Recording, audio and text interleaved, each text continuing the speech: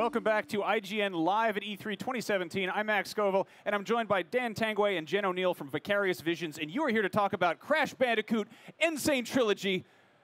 It's Crash Bandicoot. He's back. Like, people got all worked up when so-and-so walked out with a shirt on, and now we're getting a full... This is not just a remaster. Please. Give me the whole spiel about this. It is a remaster, but from the ground up. I mean, every single thing has been recreated, lovingly recrafted in our own engine. Crash Bandicoot looks better and furrier than ever. We invested in some new technology to make the fur pop, to make all the graphics look incredibly detailed, and we're excited to be here at E3 to show it off. Look at those Wumpa fruits. They're so succulent.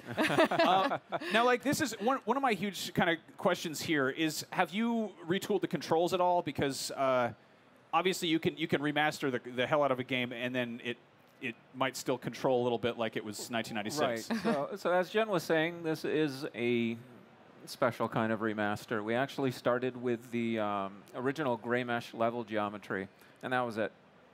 And so on top of that, you know, we've built the graphics and the audio, but in terms of gameplay and control, we had to build that all from the ground up again. Okay. And so it really was up to us to decide how it was going to control, but, you know, obviously we wanted to control as much and as close to the original as possible.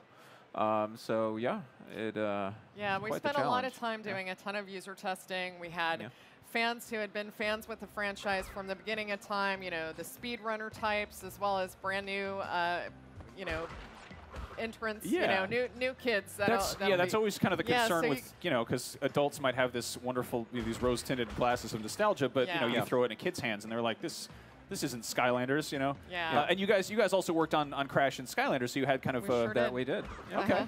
And you've got a very special announcement this morning that not only is Crash Bandicoot playable, so is Coco.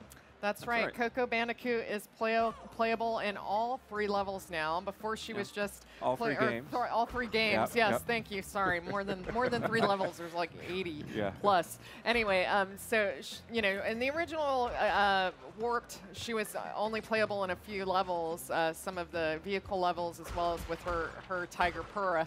But now we've got her in on-foot levels, and she's not just a reskin of Crash. We were able to spend some time to do a full set of animations that are all her own movesets. Oh, wow. So hopefully we'll be able to show you some of that soon. Cool. Yeah, we've got a bunch of B-roll. We're just kind of rolling, and we're just, you know, talking about Crash Bandicoot. Can you talk a little bit about just sort of the community and the fan reactions and everything? Because I mean, Crash Bandicoot was the PlayStation's original mascot. Yeah, no, the fan reaction's been amazing.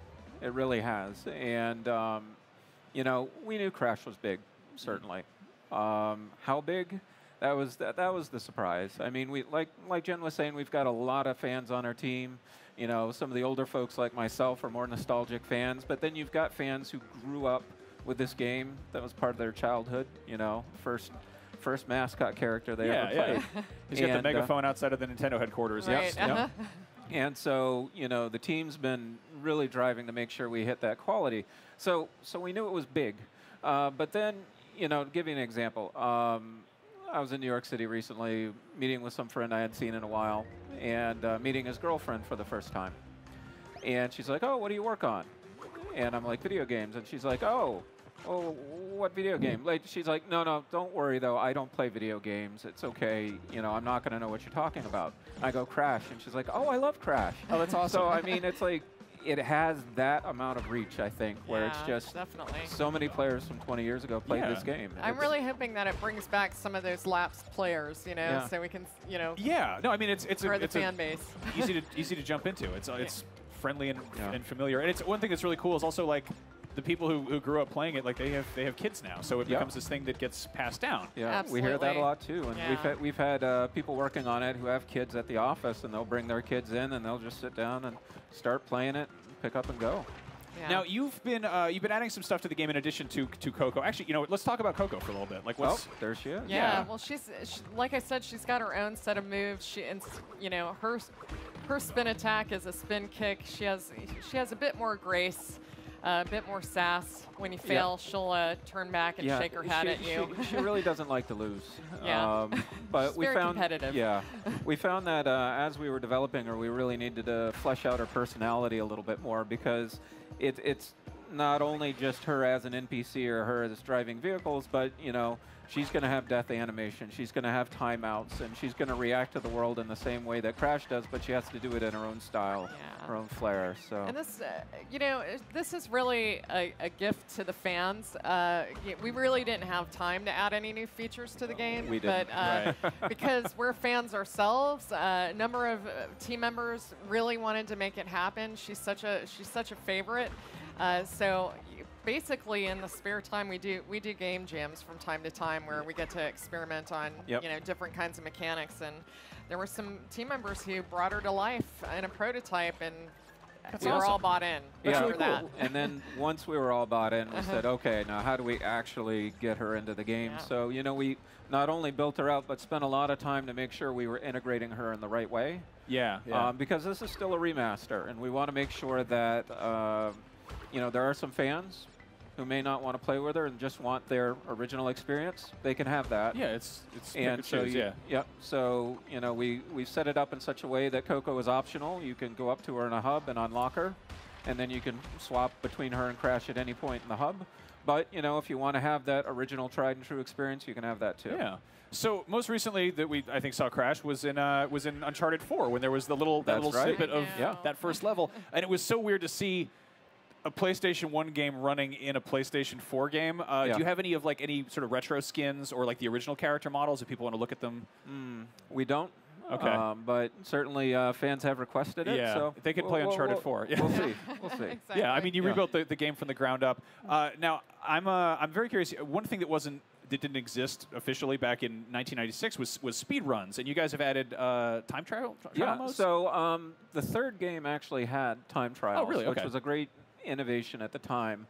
And a lot of fans, even to this day, will play time trials in the original games and post their footage to YouTube. And so we had to put in time trials, and then we thought, well, why not bring that to the other two games? And I think for the really hardcore fans, this is probably one of the most exciting features for them, because now they can prove their mettle and show off, and Crash 1 and 2 to show off how skilled they are. But not only that is we can actually announce now this week that we have support for online leaderboards as well. Nice. So not only can you store and show off your times locally, if you're playing couch co-op with your friends, but you can compete with them online or with strangers to get the top time and any of, I think it's like 80+ levels. Oh, it's wow. Crazy. Yeah. Now, obviously, when you get a game, you have to go through it to unlock stuff. Are you able to pick and choose which part of the trilogy you jump into first? Absolutely. Anyone. And are the levels aren't completely unlocked, right? You have to still play through them. You'll still have to play through. Yeah, you got to play the game. Yeah. Now, one thing I have to ask about. You know what? No, I'm gonna come back to that. I have one burning question that I will get to. But I wanted to talk just. We see with games that Naughty Dog makes, they frequently work in trilogies, and there's this increasing sort of just exponential complexity with what they're throwing at it. For people who maybe aren't familiar with the nuances of the different entries in the Crash trilogy, how do the games differ, would you say? Well, it's interesting because they did learn a lot of lessons, and actually I think, while some of the gameplay and progression got a little more complex between the games, they actually got a little more accessible. And Naughty Dog actually reduced the frustration as they went from 1 to 2 to 3. And it's just small things, little conveniences about how they're communicating, how many crates you've picked up, or how they're doing bonus rounds or something like that. So it was really cool about the trilogy we're putting out, is we have the benefit of 20 years of hindsight. Right. We're doing them all at once. So we can say, well, you know what, this thing really worked in 3. Let's kind of make that work in 1 now, so that, everything's just a little more convenient, has a little more quality of life to it. Okay. Yeah, that I was. have to say, one of the things that I really appreciate personally is there was a dynamic difficulty adjustment that existed in the later games that we brought all the way through to the first game. So just when you're getting really frustrated and you can't make that jump, we add the checkpoint crates earlier on. The game gives you a little bit of extra help. That's nice to hear, because honestly, I did not do well in that that sequence in Uncharted 4. I got scolded by Nate's wife. Now, what was I going to say? Voice cast. You've got new voices in here? Yeah. So we had to re-record all of the voiceover. Just the original quality on disc just wasn't quite up to the quality level that we wanted. So when we could, we got the original actors from the trilogy, but some of them weren't available. And so in those cases, we actually found new actors, but these were actors that have worked with Crash Bandicoot before. So everyone has some tie to the franchise in the cast. And they sat down and re-recorded the voiceover and had a blast with it. And I think the results show. Okay, well, that brings me to my big burning question. There's a lot of nostalgia for Crash, and there's another character who Vicarious Visions has also worked on, whose game came out 2 years later, is a little fella named Spyro. And they've worked together. Obviously, Skylanders was originally sort of a Spyro thing, and Crash showed up there. Are you aware of how stoked people are for a Spyro return? We are certainly becoming aware of that. Yes, we've been reading about it. It's there. I mean, you had a crossover for, I think, was that a Game Boy Advance? It was purple and orange. That's right. Yeah, wow, we worked on that. Yeah, I did some research. I did my Crash Bandicoot deep digging. But yeah, I mean, obviously you're not going to confirm or deny, but you're aware that people do want Spyro, right? Oh, we are quite aware of that.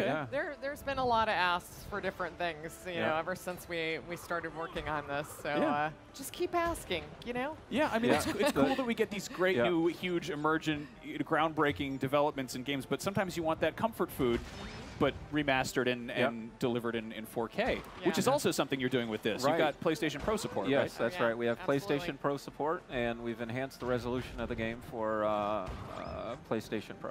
Yeah. Okay. And so you can just really see the full detail on Crash's beautiful fur. Yep. Yeah. All right. Well, you can take a closer look at all those delicious Wumpa fruits. Yeah. When is this out in the wild, and when can people get their hands on it? June 30th. So, you know, this is one of the... Yeah, 18, like 17 days. Super fast. You can pre-order now. You know, if it's available, it's been selling out. Yeah. So well, yeah. So definitely pre-order now. June 30th. It's one of the first games being featured at E3 to come on out. So if you're jonesing for an E3 title, there you go. It's coming. Yeah. Well, thank you guys so much for coming by. Crash Bandicoot, guys.